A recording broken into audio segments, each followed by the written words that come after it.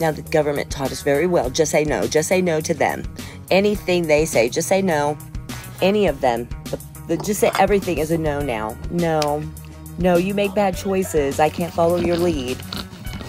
You guys, it's getting to be so bad now. It's gotten so far out there that I don't know how you can't notice that they've taken over your privacy.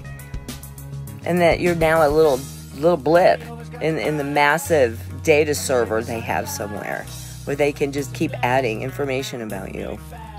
Everything you say, everywhere you go, every procedure you have, because they're paying for your insurance. What you eat, what you're allowed to eat, what you're not allowed to eat, based on genetic defects that they did when they broke out the mustard gas in World War I, and then used it again in II. And then, of course, there was the pesticides and the herbicides. And then it was Vietnam.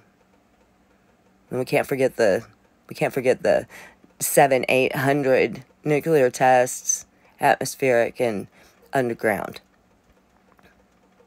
And it went downwind. Oh, and the people carry it with us. It's in our bodies. So is Teflon. 99% of us have Teflon. 95% of us no longer respond to the cyclines, the antibiotics. A lot of people have a lot of problems with antibiotics, don't they? That's one of the reasons.